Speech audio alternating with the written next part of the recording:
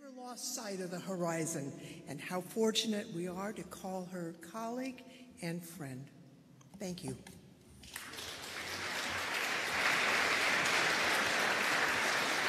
Ladies and gentlemen, please rise for the presentation of the colors of the United States, the singing of our national anthem, and the retiring of the colors.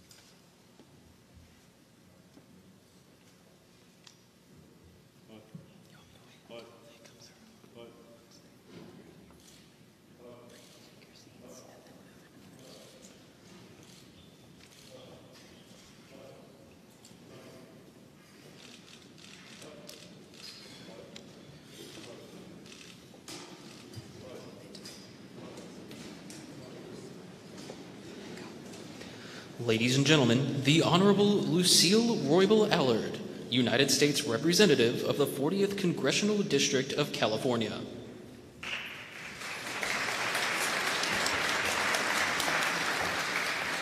Good afternoon. Let me begin by extending my most sincere thanks to Speaker Nancy Pelosi, the most incredible speaker our country has ever had, for the opportunity to say a few words at the unveiling of her portrait. There is no doubt Speaker Pelosi will go down in history as our nation's greatest speaker. In 2007, when elected the first woman Speaker of the House of Representatives, some of you may remember that she was subjected to unprecedented and unrelenting scrutiny never experienced by any of her predecessors. You may recall how initially much of the news coverage was more about her clothes, shoes, and hair than about the strength of her leadership and her grasp of the critical issues before Congress and our country. Undeterred and elected as Speaker again in 2019, she proved to be more than up to the challenge and became the chief architect of generation-defining legislation. Speaker Pelosi has admirably led the Congress during some of the most difficult and challenging times our nation, never wavering from her determination and commitment to protect our democracy and improve the quality of life of all Americans, especially our children. Nancy Pelosi is truly a talented woman of substance who was at the right place at the right time when our country needed strong, intelligent, and moral leadership. And she has led with grace and dignity.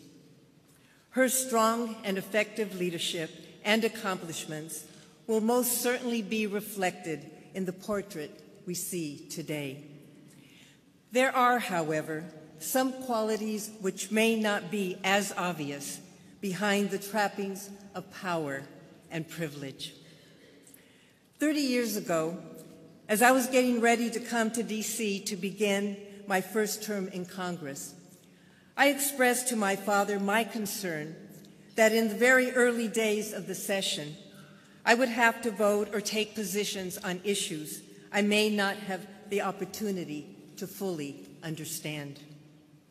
My father, who served 30 years in Congress and served with Nancy from the time she was elected, responded to me by saying, "Look to the gentle lady from California, Nancy Pelosi. She is not only intelligent, hardworking, and knowledgeable. She is ethical, with high moral standards and values of which you can be proud." This is so true of the woman we honor today, Speaker Nancy D'Alessandro Pelosi. Thank you.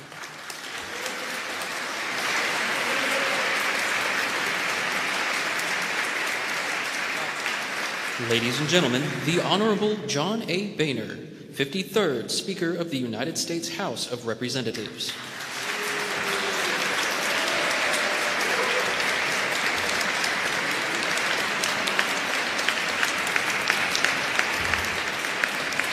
Well, I could say it's good to be here, but I'm glad I'm here for Speaker Pelosi. Madam Speaker, Paul, it's a privilege to be with you and your family this afternoon for the unveiling of this portrait as you bring to a close an historic run as leader of this institution that we love and served. Debbie and I offer our most sincere congratulations. Today is about you, Speaker Pelosi, certainly not about me.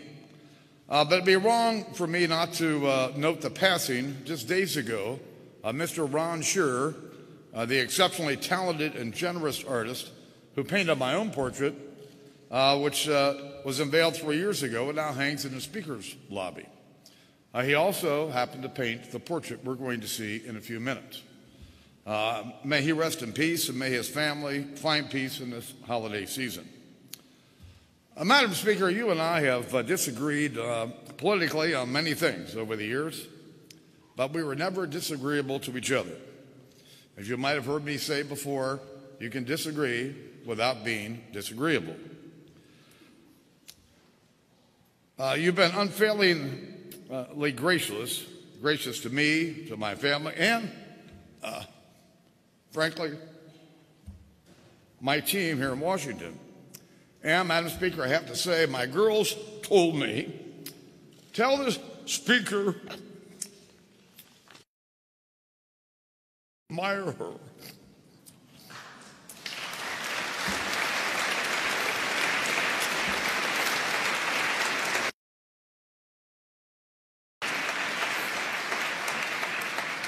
So you couldn't tell my girls are Democrats. You were so gracious to me, in fact, that at times it got me in trouble with my own members. In 2011, when I became Speaker and you handed me the gavel in the House chamber, I decided, why not? I'm going to give you a big kiss. Well, two things happened. First, the speaker like backed away, and I thought to myself, as if there's nobody watching, I can't let her rebuff me, so I kind of moved in and made sure I planted that kiss on her, all right? Well, let me tell you, I heard about it for months. No, actually, I heard about it for years. You've been incredibly effective as the leader of your caucus. You know, the younger generation today has a saying, game recognizes game. And the fact of the matter is, no other Speaker of the House in the modern era, Republican or Democrat,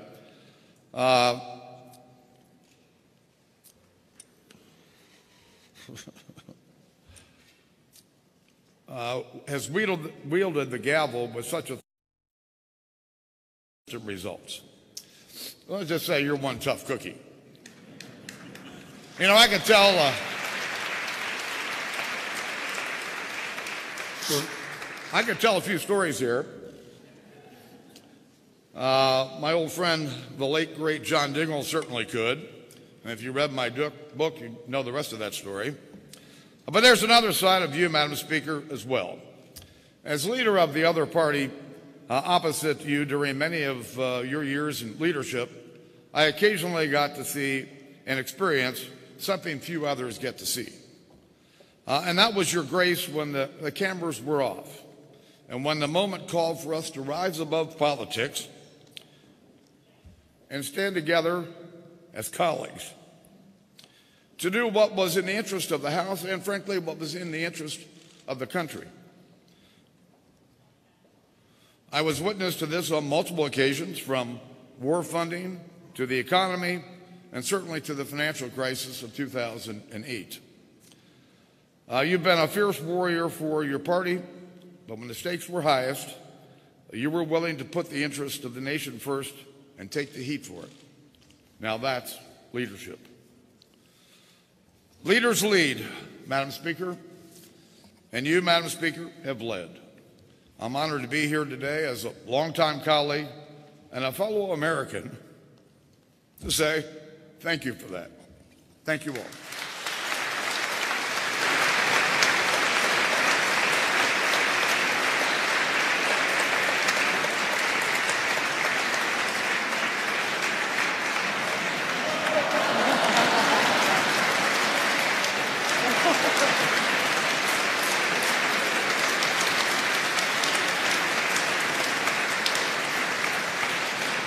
Ladies and gentlemen, Miss Denise Graves, accompanied by Miss Laura Ward.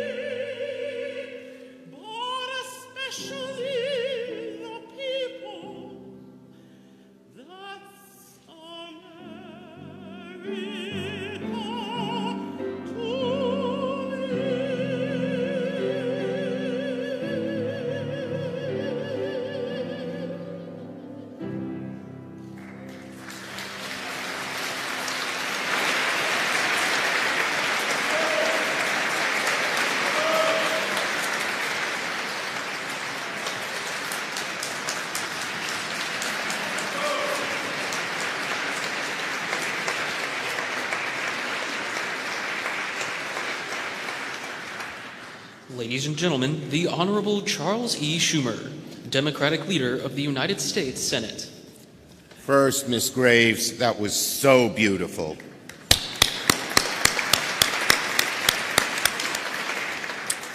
Now, when I was a young member of Congress, as many of the old-timers here know, I joined with fellow Democrats every Tuesday night for dinner, usually Italian.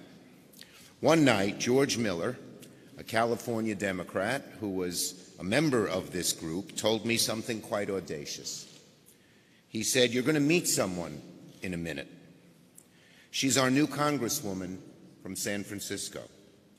One day, she'll be Speaker." You remember that. When I met her, I immediately knew what George meant. From the start, it was obvious. This new member had it all. She knew the issues. She knew the politics. And most importantly, she knew what she was fighting for. That person, of course, was Nancy D'Alessandro Pelosi.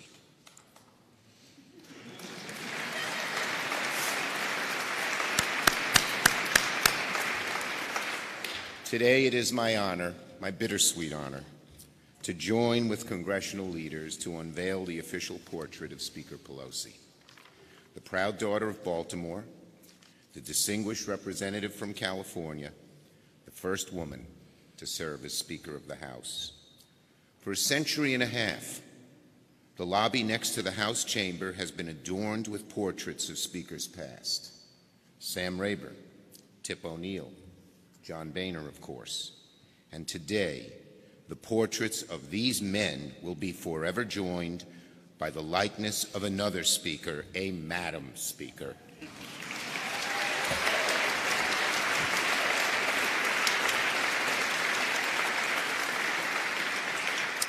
It is a most fitting tribute because few leaders in American history have been as effective, as driven, as successful as Speaker Pelosi. I'm known for having a lot of energy, but I have never, ever, ever met anyone with more energy and drive than Nancy Pelosi. She is always, always working. And Nancy, from one leader to another, one of the things I will forever admire is how you always kept your caucus united. For over 20 years, she kept saying the same thing: our unity is our strength. She kept saying it and saying it and saying it, and the results speak for themselves. We cannot talk about the Affordable Care Act without mentioning Nancy Pelosi. We cannot talk about the American Rescue Plan without mentioning Nancy Pelosi. We cannot talk about the infrastructure law, the Violence Against Women Act, the Lilly Ledbetter Act, repealing Don't Ask, Don't Tell, and so much more without mentioning Nancy D'Alessandro Pelosi. She did it all.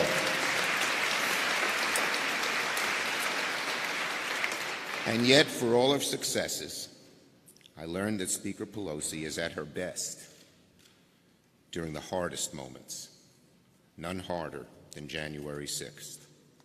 In the face of insurrection, there was Nancy with us in the safe room, unshaken, calm, determined to secure the building and keep democracy going. As hard as January 6th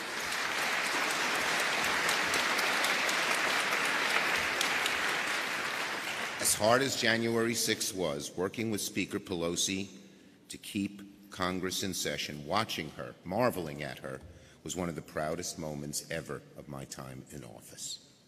And through it all, Speaker Pelosi has been a beloved friend. You all know. On the phone with Nancy, the first thing she asked me all the time, how's your family doing? How's your new grandchild? And then the first thing she updated me on was hers.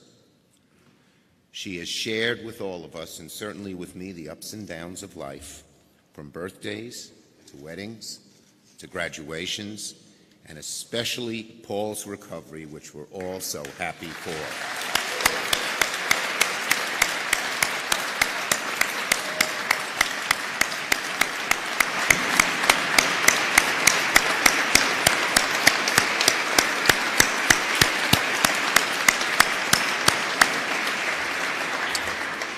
So we all know Nancy's a masterful legislator, but we all know something else, an even more wonderful human being.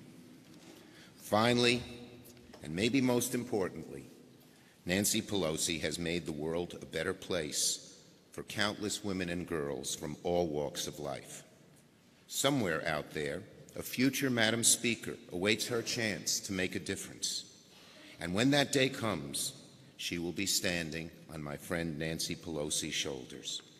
Thanks to Nancy Pelosi, young women across the country today and for generations to come won't have to wonder if they too can dream big, go far, and do their part to make the world a better place. So thank you, Nancy. Thank you for your leadership. Thank you for your friendship. It's truly an honor of a lifetime to work with you.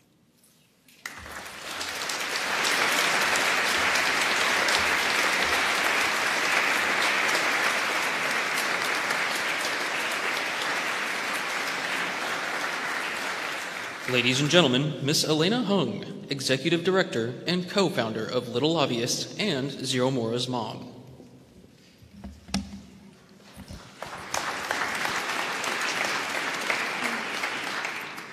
Madam Speaker, members of Congress, distinguished guests, and friends watching on the live stream, it is my great honor to join you today.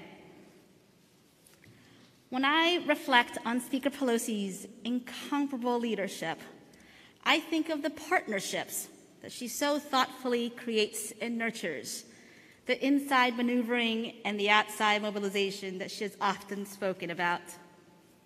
Partnership between those who are most directly affected by the laws passed in this building and the members of Congress who draft and vote on them. Partnership between families like mine who share our personal stories to put a face on the policies, and the most powerful woman in the history of the United States Congress who chose to listen and uplift those stories.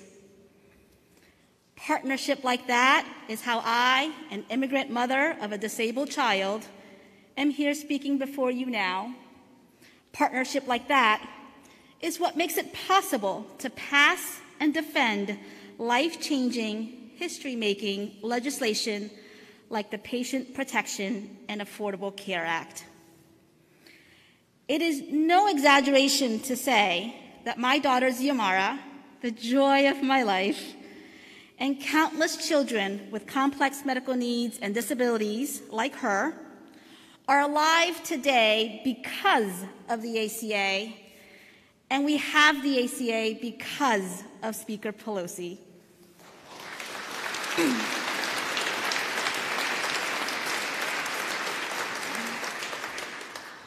I often think of all the babies like Xiomara whose 5 months in the neonatal intensive care unit totaled $3 million in medical bills, who now have a chance at childhood because the ACA banned lifetime limits on their care. Xiomara is 8 years old now. That's 8 birthdays that were never promised to a medically complex child like her. And as we await Xiomara's next life-saving surgery, I am comforted knowing that she has the health care she needs thanks to the protections of the ACA. So today, as we celebrate and express our gratitude for the speaker's remarkable accomplishments, what I hope will be most remembered as part of her legacy, what I hope everyone sees when they look at the beautiful portrait, is that Speaker Pelosi did it all for the children.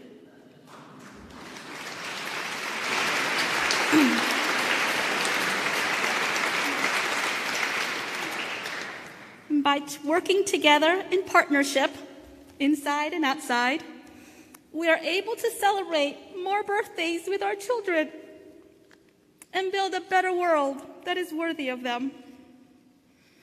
Madam Speaker, on behalf of Xiomara and all the little lobbyist children and their families, we love you so much. Thank you.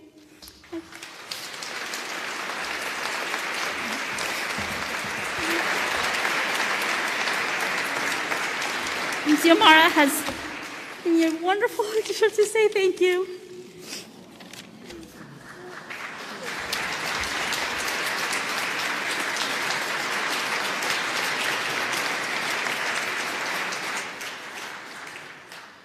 Ladies and gentlemen, a special message from the Honorable Barack Obama, 44th President of the United States.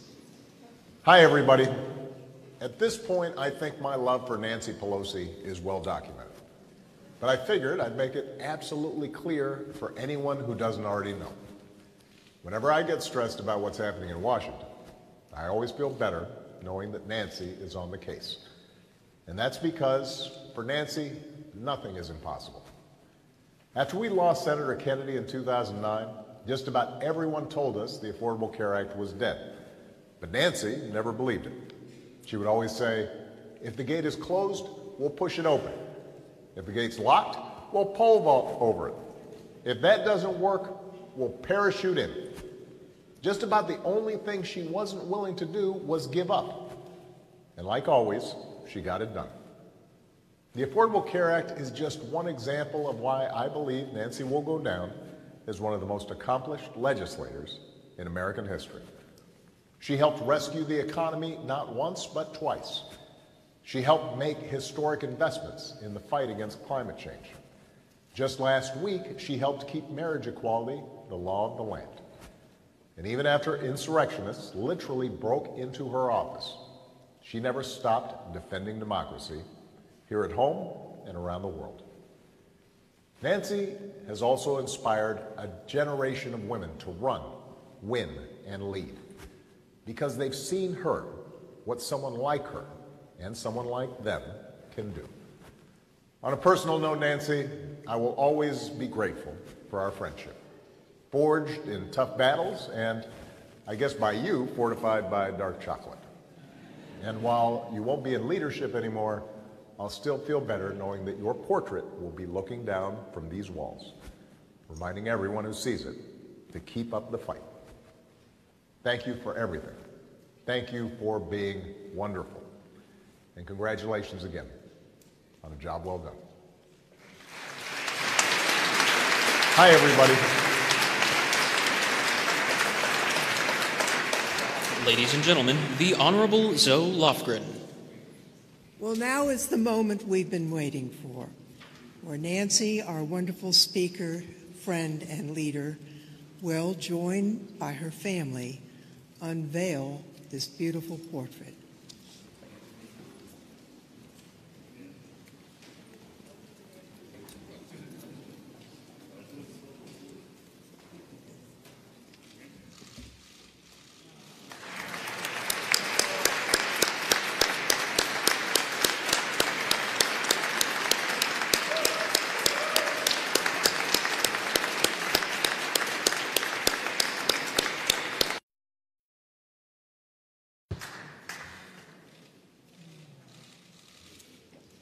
Ladies and gentlemen, the Honorable Nancy Pelosi, Speaker of the House of Representatives.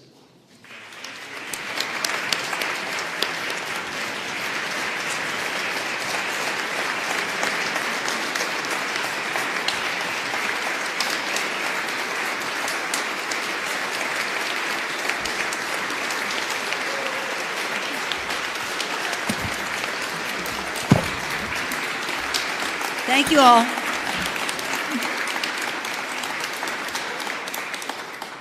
It's amazing to think that John Boehner and I had the same artist paint our pictures, right, John? Good afternoon, everyone. I'm overjoyed to be here with each and every one of you. I'm overjoyed to be here with my family, Paul Jr., Nancy, Corinne, Alexander, Liam, and the Pelosi's, and also the D'Alessandros here from Baltimore. Thank you for being here. Thank you to my dear husband, Paul, my loving partner of life, my constant pillar of support. Thank you, Paul, and thank you for unveiling the portrait. I'm also touched by so many of my dedicated staff who are here. As I said on the floor of the House, the best staff ever in the history of our country. Thank you.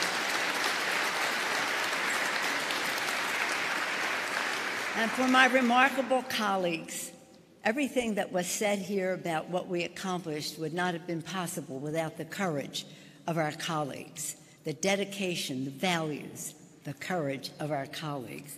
And I thank you for all of the successes you made possible. This program was wonderful to me. It was like seeing a story of my political life revealed in front of me, not in terms of believing all of the accolades, but in identifying with the persons who were presenting. Again, Chair Zoe Lofgren, leading our California delegation, Chair of the House Administration Committee. Thank you, Zoe, for being a powerful voice for diversity and for voting rights and for democracy itself in the Congress. Congresswoman Lucille Roybal-Allard, like a sister to me. I served with her father, Eddie Roybal, as did Steny. We served with Eddie. He came to Congress on a path that he blazed, working with the farm workers that he helped organize. And I particularly like that because the farm workers helped organize my first campaign under the leadership of Fred Ross, who left us recently. Lucille, in your own right, you made your mark in Congress, the godmother of the DREAM Act, and one who taught us every day that newcomers to America were the constant reinvigoration of America. Thank you, Lucille. I'm grateful to Denise Graves. Wasn't she wonderful? Isn't she wonderful? As I'm sitting there hearing her sing, I'm thinking back. My first swearing in as a leader was as whip a long time ago, 2002. Denise Graves sang that day as well. And so here she is again. Thank you so much. So beautiful. You've taught us in a moving way what America is to me. My favorite verse, the children in the playground, the faces that I see, all races and religions, that's America to me. Thank you, Denise Graves. Leader Schumer. Leader Schumer. George Miller told me the same thing about you. But he had it in a different house. And don't we miss him? I'm honored that you are here as leader of the Senate and to welcome you back to the House where we got you ready for all of that leadership. Today, before we came in here, we had a ceremony on the floor to mark the 10-year anniversary of the Sandy Hook tragedy. I want to recognize you today for the work that you did in the House. He was our leader in passing the Brady bill in the House of Representatives. We would not have been able to. I was like a munchkin, just go do this, go do that, but Chuck Schumer was in charge. And he really taught us how to lead and how to win. And in addition to that, our bicameral partnership of the American Rescue Package, Infrastructure Bill, PACT Act for our veterans, and thank you, Mr. Secretary, for being with us, McDonough, the CHIPS and Science Act, the Inflation Reduction Act, and just yesterday, signed by the President, the Respect for Marriage Act. Thank you so much for your leadership. Chuck Schumer made so much, was responsible for so much of that to happen. We trained him well in the House. Elena Hung is the personification of outside mobilization. I say it all the time, our inside maneuvering can just take us so far. Unless the outside weighs in, we cannot have our best product. When her little girl, Xiomara, had her challenges, she said, I'm going to give voice to this. They started Little Lobbyists and made so much difference in protecting the Affordable Care Act. Thank you, Elena, for joining us today. And thank you, Xiomara.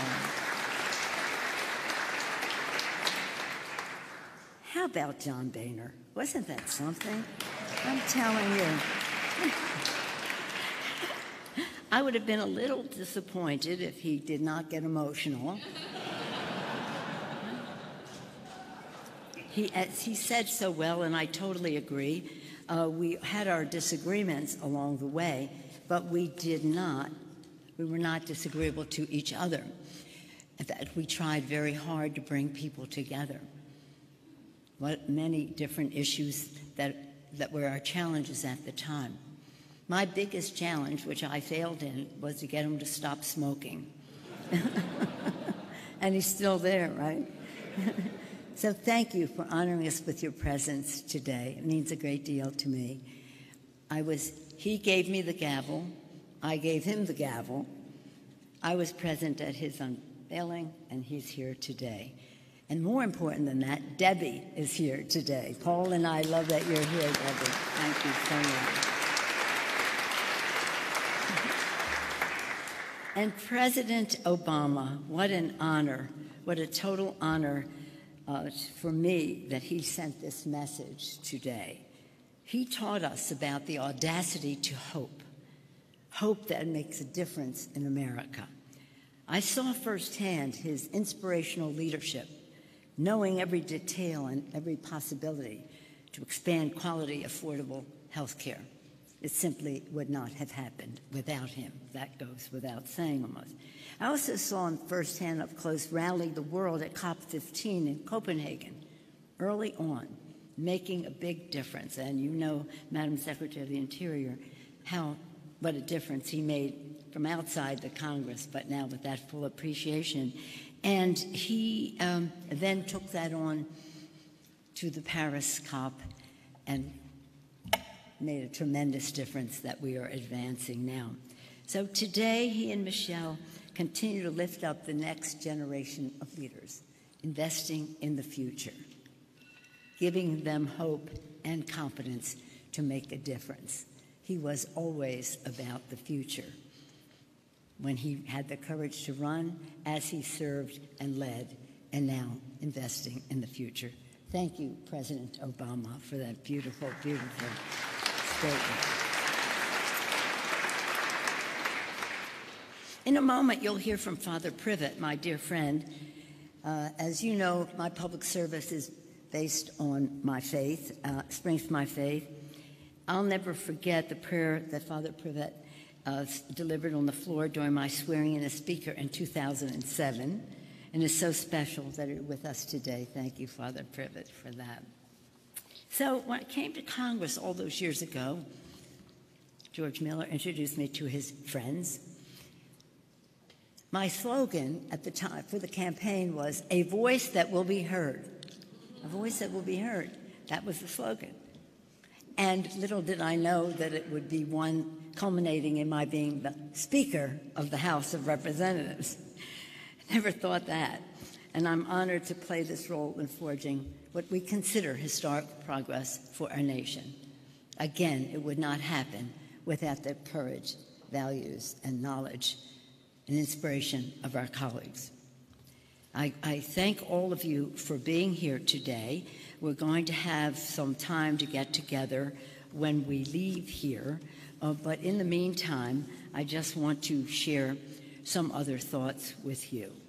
We're in Statuary Hall, and everyone who knows, every time I speak in Statuary Hall, I call to people's attention the goddess of history, the muse of history, Clio. Cleo records all that she observes. And I keep saying to the members, Cleo is writing down in the book what, Mr. Leader, you've heard, Kevin, you've heard this so many times here. And my colleagues, I'm confident that she will look favorably upon our achievements. We've also sought common ground where we could. We have that responsibility. Bipartisanship, transparency, accountability, where we can. As Lincoln taught us, we must always seek to swell the chorus of the Union when again touched, as surely we will be, by the better angels of our nature. Thank you, Mr. Speaker, for mentioning Ron Scherer, the artist. I want to join you in extending sympathy to his family. Imagine that 1 week ago, he left 1 week before this. He had a gift of capturing the intricate details of the House chamber and breathing life into an historic moment. Again, as was mentioned, this painting will stand out as a woman in that speaker's lobby. I'm really honored. My members have the courage to elect a woman speaker. That is not without courage.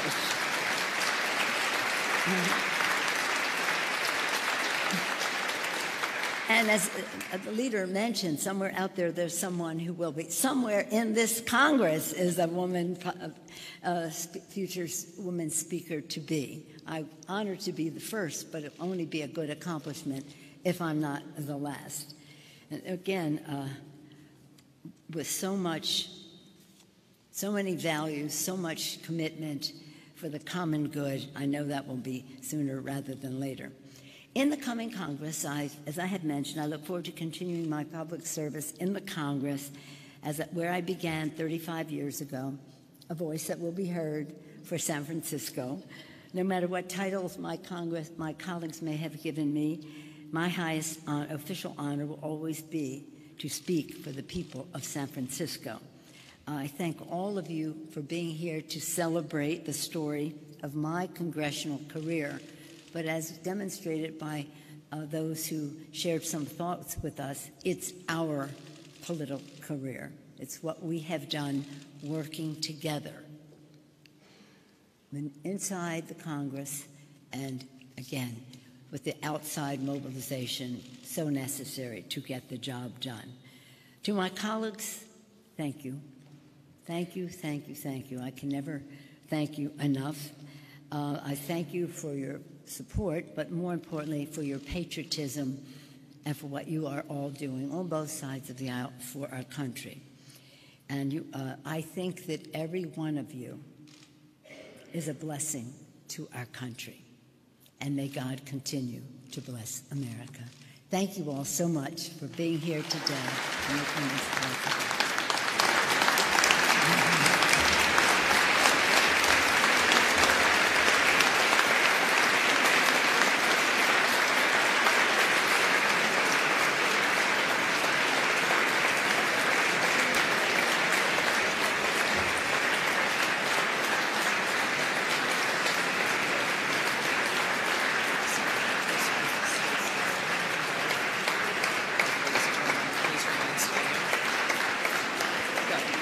Ladies and gentlemen, please remain standing for the blessing offered by Reverend Stephen A. Privet.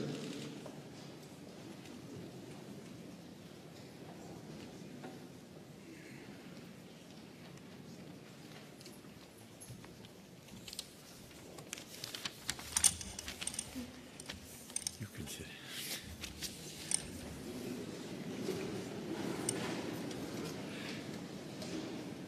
As we gather in this pantheon of great Americans, we realize that Speaker Pelosi's legacy is not the painting that we unveil today. Hers are far more substantive and lasting contributions woven into the very fabric of American life. Expanded health care, the protection of all married couples, investment in infrastructure, safeguarding of Social Security, care for the earth.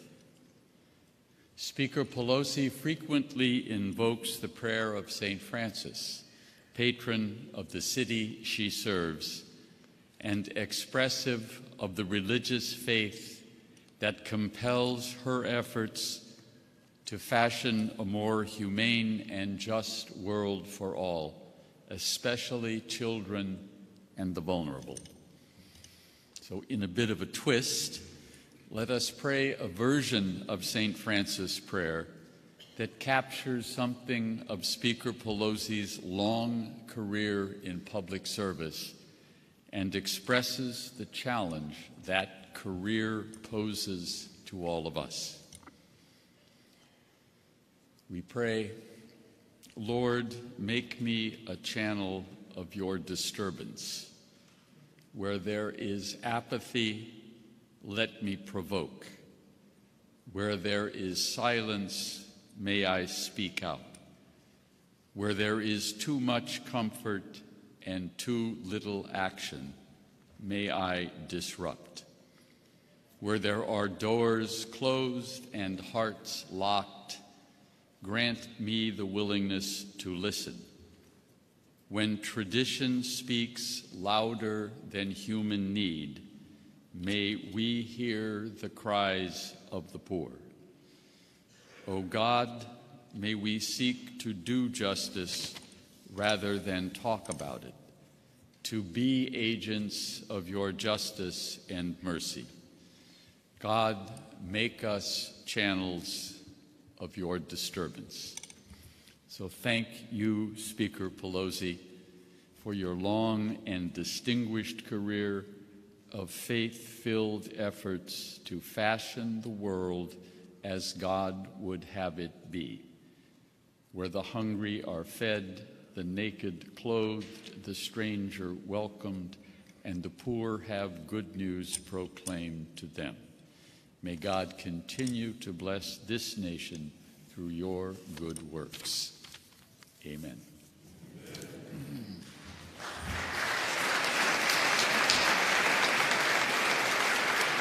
Ladies and gentlemen, please remain in your seats for the departure of the official party.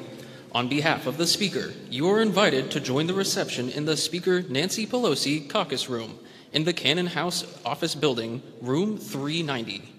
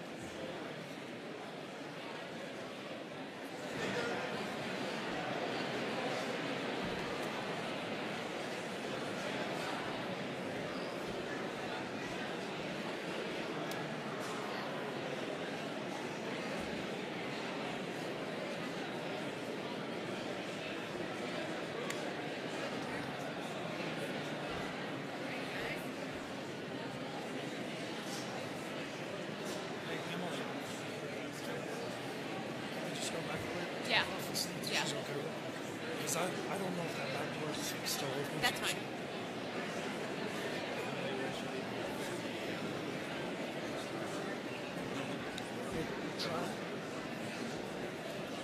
This is sometimes the safest place. Oh, Melina.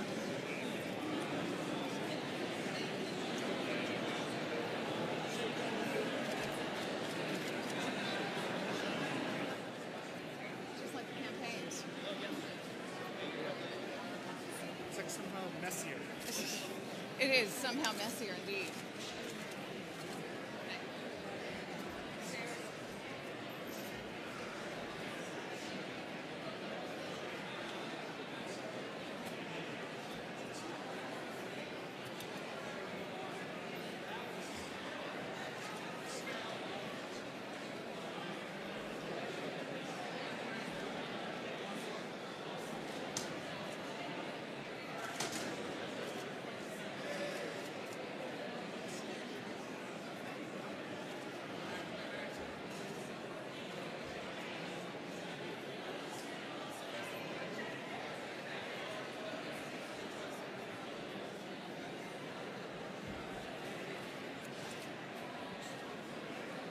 Where'd you cover it? Where'd you cover it? Oh, I didn't know it was. Drew did it. It's fine. Yeah.